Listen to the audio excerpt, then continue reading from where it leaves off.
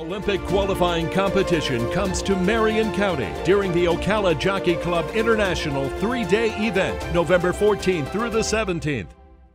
Horse Capital Television, brought to you by Horse Capital Digest, showcase properties of Central Florida, the Florida Thoroughbred Breeders and Owners Association, Discover Florida Horses, and Horse Farms Forever. Did you know you can enjoy a leisurely ride through horse country in Marion County by horse-drawn carriage? We'd like to introduce you to the Horse Country Carriage Company.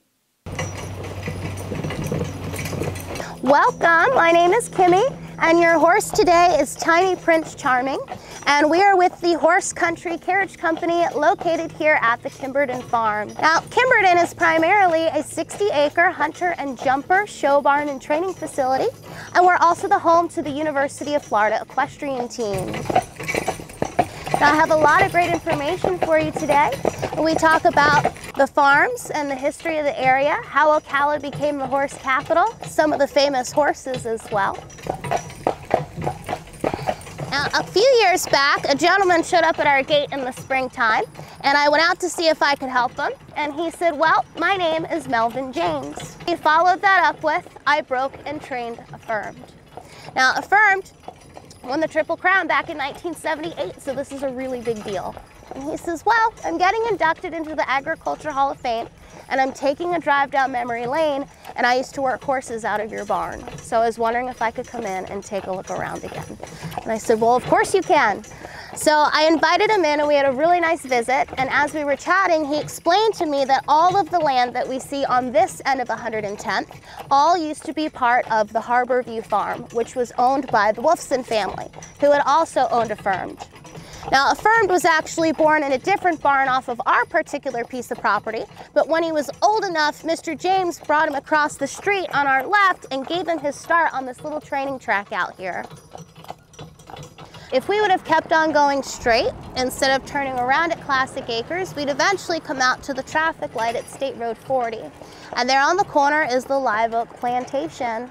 It's the second largest farm in our county, to my knowledge, coming in at around 5,000 acres. And it is also owned by the heiress to Campbell's Soup. Now, if you go past their place, you'll eventually dead end at the gate for Kinsman Farm, and that was owned by the late George Steinbrenner of the New York Yankees. And Mr. Steinbrenner, being the businessman that he was at one point in time, also owned our local Ramada, Courtyard, Marriott, and Fairfield hotels before he passed. Now, I could go on and on, but my favorite local, of course, has to be John Travolta.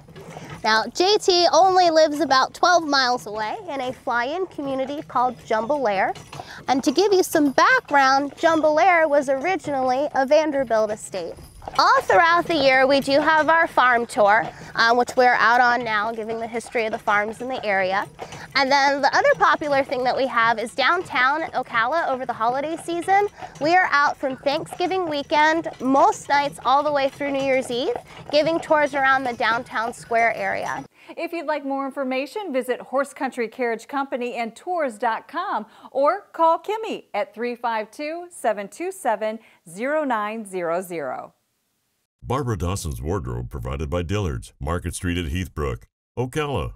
At Showcase Properties of Central Florida, we specialize in residential, farms, land, and commercial properties. Let us introduce you to the best the region has to offer. Discover Ocala, Showcase Properties of Central Florida.